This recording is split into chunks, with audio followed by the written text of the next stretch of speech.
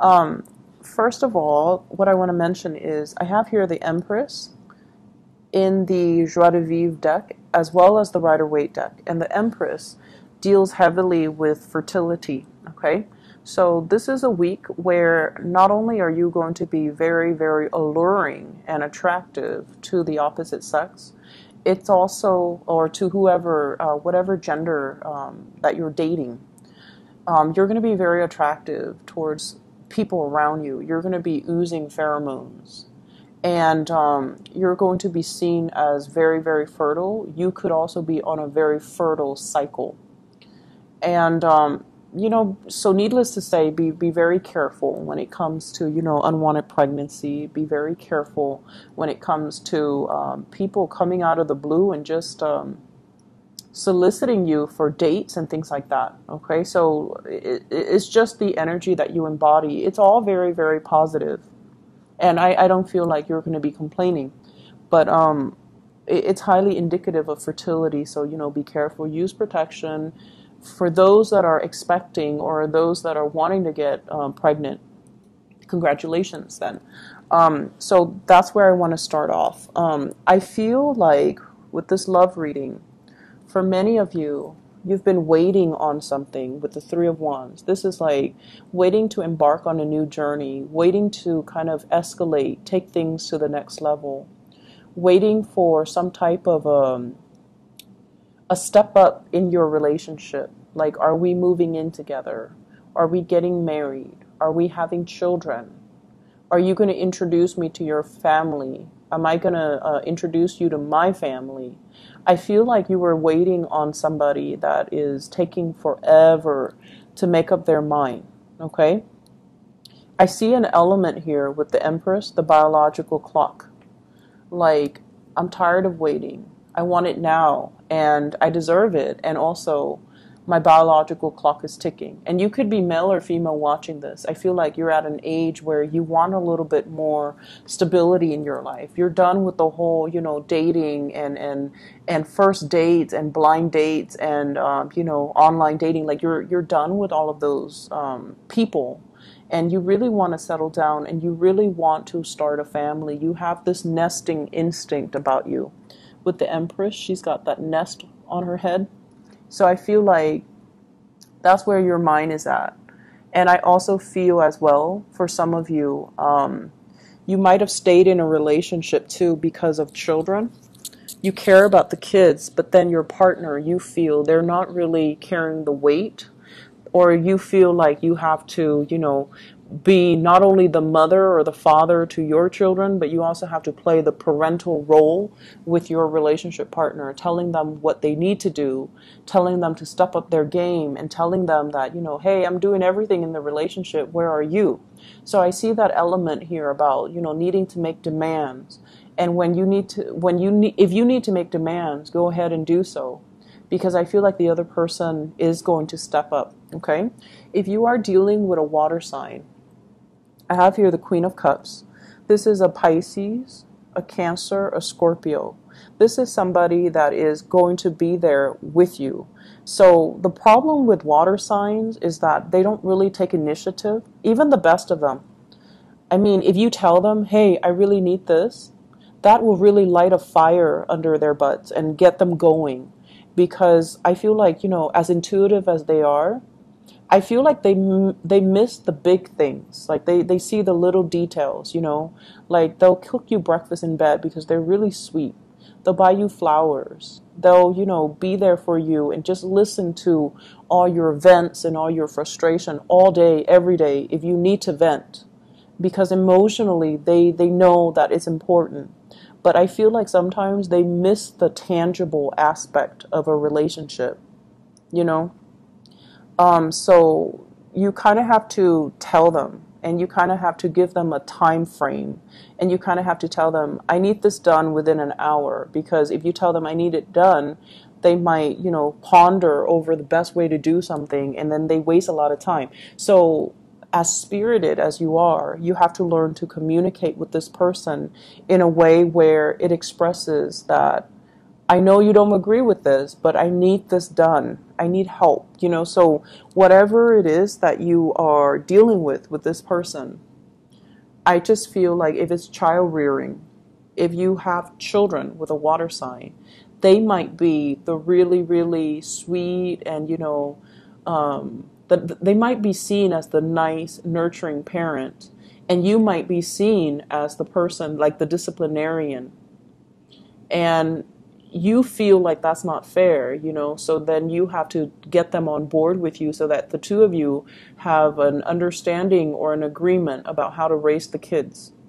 So if you were dealing with a water sign, I feel like things need to be spelled out. Okay, this is someone who's very loving, very nurturing as well, but they don't really take initiative the way that you do, and so dealing with them can be a little bit exasperating. Okay, for others of you, there has been a lot of waiting and the other person is not really making a move. And if that is the case, you're going to be moving on. Okay, so if you're dealing with an earth sign, Taurus, Virgo, Capricorn, and I especially see like Taurian, Capricorn vibe as well.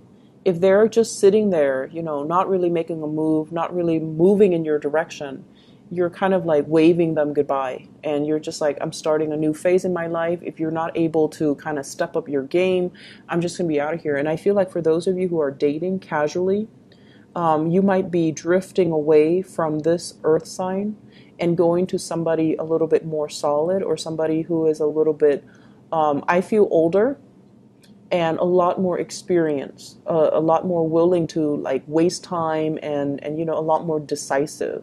So this is the week where you are definitely making major decisions in your love relationships, coming into this sense of abundance. You're beautiful, you're highly sought after, you are the life of the party, you really stand out, and you stand out from amongst the crowd, and you have a gazillion options to choose from. So if somebody is very wishy-washy with their intentions and with their love, it could be the water sign or even the earth sign, you're really not going to entertain and you're not going to waste time because you feel like, time is precious, I've got a gazillion things to do. So if I set a date with you and I spend and invest the time in you and you're not really making a move, I'm not going to waste any more time. So this is like taking ownership of your time and making decisions as well to kind of go with the people that actually, give you like concrete ideas as to what they want or what they want from the relationship, rather than waiting and wasting your time on people that are not coming back, or wasting time on people that are not really making a move towards you. I feel like you like an earth sign. But they're very perplexed by you. They might be a little bit threatened. They might feel intimidated, or they might feel like you're a little bit careless, or you're moving too fast, or you have a lot of suitors, and that might be why they're not making a move. So if that is the case, then you kind of need to reach out and, tell them how you feel. And then if they're still not budging, then, goodbye. But I feel like it's like this. They see you with all your plans and all your ideas, and you're constantly on the go. You're probably very metropolitan. I see, and it's weird, but I feel like some of you are, like a big city type of a person, and the other person is like a small town type of a person.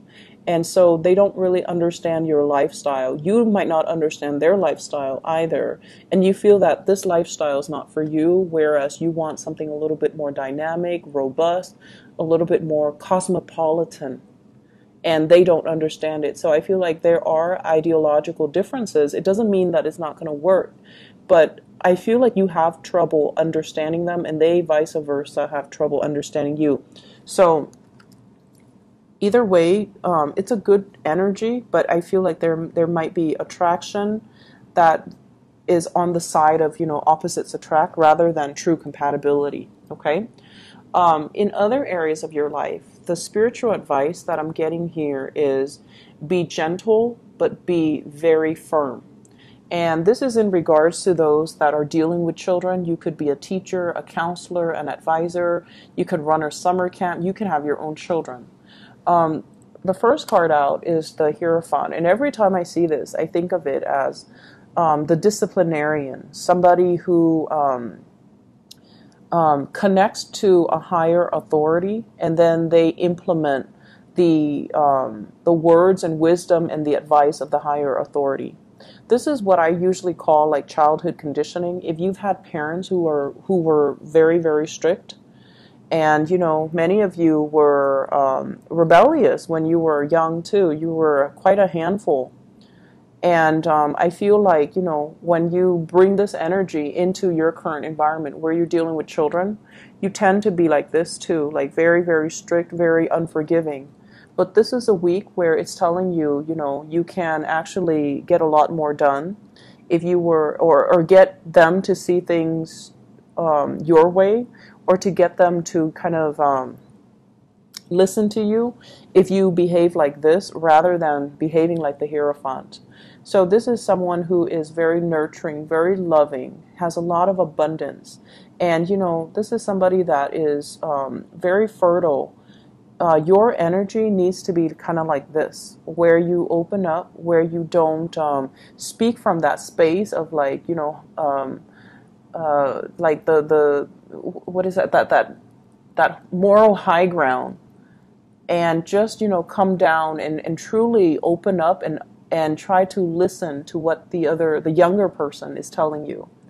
So I feel like some kids, for those who are parents, you've got kids that are charmer. They don't want to get in trouble. And so they can charm the socks off anybody. They're like sweet and just very affectionate. And sometimes when they get in trouble, and then, instead of disciplining them, they kind of smile and give you the puppy eyes, and then you laugh, and then you end up not disciplining them. And they know this is how you operate, so they know how to get away with things every time they get in trouble. So the trick is, to kind of be firm but gentle, okay? So be consistent as well with the discipline. So I definitely feel if if you and your partner are together and you have children, I feel like there might be some really, really glaring differences in the way that you raise kids, in the way that you discipline them, in the way that you see children. What I'm also feeling as well with the Empress card and the Queen of Pentacles, this is massive abundance that's available to you. A lot of finances that are kind of in the picture, a lot of financial stability, wanting to have children, wanting to, save up for that college fund, and wanting your partner to be on board. And I also feel because of that, there's this sense here that you have everything, and you might have said, I really want to have children. I really want to settle down, buy a house. And you find yourself in a work situation that gives you the financial abundance. But now you're working so hard. You're working a lot of overtime. And you're just like, when am I going to be able to, even retire, or when am I going to be able to take the time to see my grandkids, or have the time away from work to have children? So I feel like, the money, it's a major, major blessing, but the hours that are involved, I feel like the work environment's a little bit rigid. You might have somebody that you're answering to, and I feel almost like let your work speak for itself. Rather than trying to win this person to your side, you're highly competent and capable of what you do. Let your work's product speak for itself, and let that be, let that speak for your credibility. Let that speak for your skills as a good worker, okay? So we have some really good things coming in for this week. Lots of fertility, I feel like it's a win, like almost like a job offer or promotion.